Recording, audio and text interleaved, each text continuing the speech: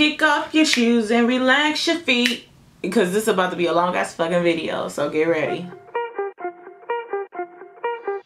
What's up, best friends? Welcome back to my channel. So I wanted to talk to you guys about weaves and wigs and frontals and closures. Like, you know, I just want to make a video about the truth of this and like what people don't understand and don't know and don't get, because me being a like beauty enthusiast, let's call it that, because I ain't certified, I'm just, you know, a girl that like to look bomb and whatever like that. So I'm a beauty enthusiast.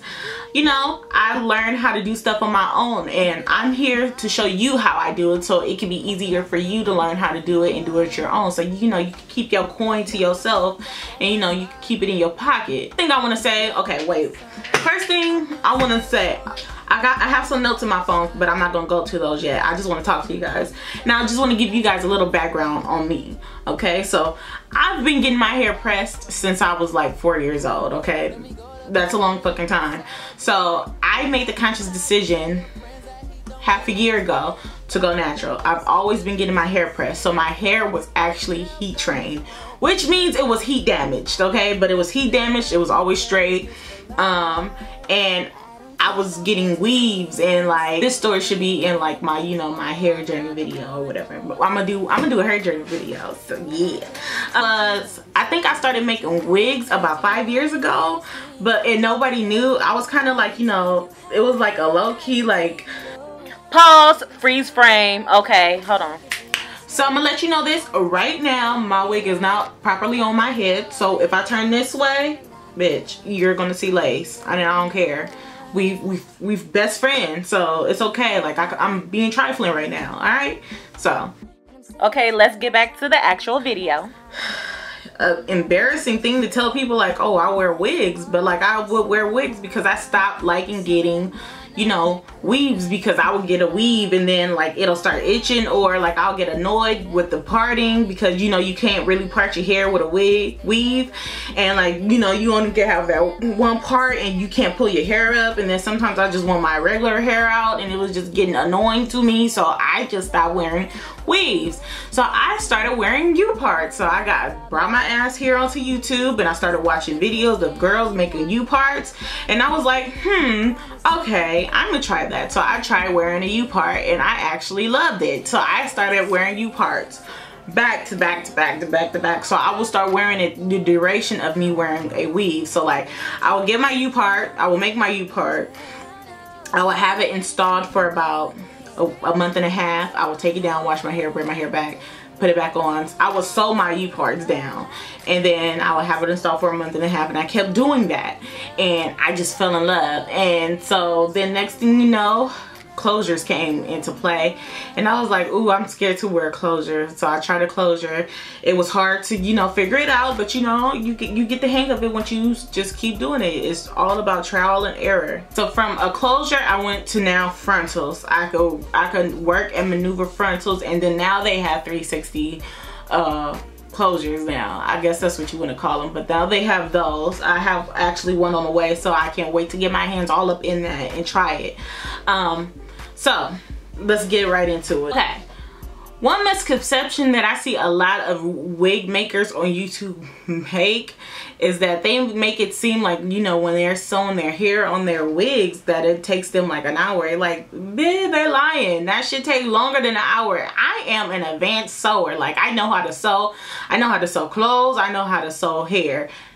It don't take 30 minutes to an hour to make your wig. If you're doing it neatly, and you know you're being precise with what you're doing, and you want your wig to last for, you know, a cool minute, it's gonna take you like an hour and a half to 2 hours to make your wig. Like, turn on a good movie, girl. Watch a movie while you're doing your hair. You'll get through it. But do not let somebody tell you that, you know, your wig is gonna take you 30 minutes to make, because I see a lot of YouTube gurus, hair gurus on here saying that, oh, you know, it only took me 30 minutes to put my wig together. Lies. All fucking lies. And then it's just like, I'm gonna just let y'all go. Look, y'all gotta use common sense. I'm a person that make videos, and I have to edit my videos down because my videos be long. My last videos that I've been posting about, you know, my orange hair, it took me 2 days to film all of that. It took me maybe an hour and a half to actually construct the wig. But you know, you got to think about it. Like, I have to pluck it, I have to bleach the knots, I have to tint the lace, I have to, you know, if I'm coloring the hair, I have to bleach the hair, I have to condition the hair, I have to let the hair dry, I have to color the hair, I have to make the wig, I have to put the hair on my head, I have to, it's just so much. So don't believe the hype. It takes a long fucking time. Wig makers on YouTube use hot glue guns because they're getting hair sent back to back to back to back to back to back to back to back to back to back to back to back, and they're tired of fucking sewing. All right, and so they're using hot glue guns to get this method going quick. Okay, the only time I say consumers should fucking use hot glue guns if they're not getting sent hair and they don't care about, you know, that glue being on their hair, is if you're using synthetic hair to make like a quick ass fucking weave. But other than that, why are you putting hot glue on your good hair? Like, girl, why? Like, they're doing that because they don't have the time to be sitting here sewing wigs together, so they're using a hot glue gun. That just makes the shit go by fast. Okay, I also see a lot of girls, when they cutting off their lace, they're cutting it off like, you know, like the moon shape, like it's just like, you know, straight across your hairline. Some people, listen, some people don't have hairlines like that. I don't have a hairline like that. My hairline is tricky as fuck, and I'm gonna let you know why. I'm about to show you right now. I literally have a widow's peak right here, right? And my actual baby hair, look, I have a finger space between my baby hair and my eyebrow. So I have a small forehead. I don't have a large forehead like most of these people wear that can get away with wearing a frontal on their forehead. Like, I could get away with it, but I have to alter my frontal certain ways in order for me to do. I'll have to, you know, sew an elastic band on it and, like, you know, maybe secure some bobby pins on it in order for me to wear it without my Got2Be glue, because, you know, my hairline is not like perfect at all. Like, I have baby hair, I have a short forehead, and I have a widow's peak, and so you gotta customize your frontal in order for it to suit you the best. So when you are buying wigs from people online, you gotta let them know your hairline, and you gotta show them, send them pictures. If you gotta draw something out for them, draw it out, show them, because you just don't want to get a generic wig, right, and it don't suit you because it does not fit your face or your hairline. I'm just saying. I don't care how well you bleach your knots, how much fucking Got2Be glue you put on your, you know, your hairline. Come here. It's lace. It's lace. They're gonna see the fucking lace regardless. Regardless. Do not let YouTube and Instagram fool y'all asses. Like, it don't matter how good of a job you do on your lace. It is not real, y'all. They gonna see that. They gonna see it. I don't care. If somebody get up on you, they gonna see your hair, okay? They gonna see them little boxes. You know that meme on Instagram that's coming from men, and they're like, y'all act like we don't see these little boxes on your head, but it's okay. We're not gonna talk about it because we don't want to hear the stories about how your hair was long. That shit. They can see it. I mean, you could have a flawless application, but boo. No matter how flawless your application is gonna be, somebody's gonna see that lace. Just be comfortable with it. Own your lace. Own it. Have pride in your lace. Just say, I got a wig on. It's a frontal. And it look bomb. That's all that matters. This, if you are out here making wigs, you need to go ahead and, you know, buy you one of these. This is a blockhead. This is made out of canvas and cork. There's cork in there, and then I sit this on my wig stand, and I create all my wigs on this. And I feel like this gives me the best results because I used to I used to make my wigs on this. Hold on. I used to make my wigs on this, right? This is not the shape of my head. This is not the size of my head. Do not buy a wig if they're making it off of this. I'm just saying. This is. So you can see that my wigs were not how they fit right now. My wigs used to be tight and uncomfortable until I was like fuck this, I'm gonna buy me something that I'm supposed to have. If you're online and you're purchasing wigs from wig makers, make sure they're using a blockhead for you, and make sure you tell them the actual size of your head, because you just don't want to be out here buying a size 19 wig and you're a size 24 head and that shit don't fit you, because then it's a waste of money. And I'm just letting you know that. So, you know, girls, go out here, do your research. And if you're a wig maker, you just need to invest in one of these. They're like $30. They don't cost a lot. Got2Be glue. Let's talk about Got2Be glue. This is a gift and a curse. I would say a gift and a curse. Like, you will have to figure this shit out. But I'm here to help you, to tell you what's up with this Got2Be glue, okay? I've never tried the yellow packaging. I only tried this one. And I'm gonna tell you right now, I went to Walgreens and I bought this for $3, and they sell this for like between $6 to $12 on the internet. Cut it out. Go to Walgreens. Get your ass in your car, go to Walgreens and buy you this for $3.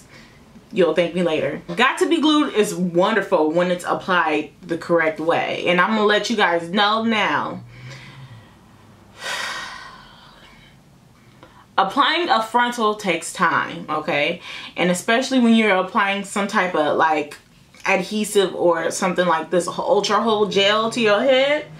Listen, I'll be sitting here for a good 15 minutes applying a frontal to my head, because I want to make sure that the gel is adhering to my head the right way and it's placed in the right way, so it won't be pulling out my fucking hair. Because I'm gonna let you know, I was the person that was like, oh, I'm wearing the middle part, okay, I'm just gonna put Got2Be glue right here on my part right here. I'm only gonna put Got2Be glue right here on my part. And because I only put it on my part, just like where the parting is and like right here to hold it down, girl, let me tell you, Cynthia started missing hair right there. And I was like, where'd my hair go? What happens is, if you don't disperse the tension on your head all the way around, it's gonna pull in that certain area. You don't want to be like me.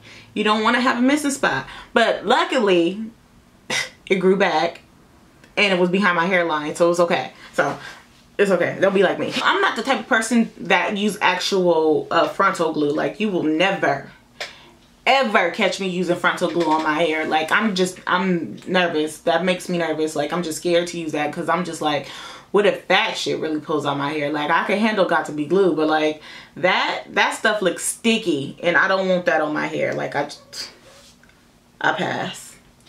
I could literally put on a frontal and I could leave it on my head for 3 days without it like budging from the Got2Be glue. So reapplying that Got2Be glue is a biatch, because like this is why the shit sucks. I'm gonna show you.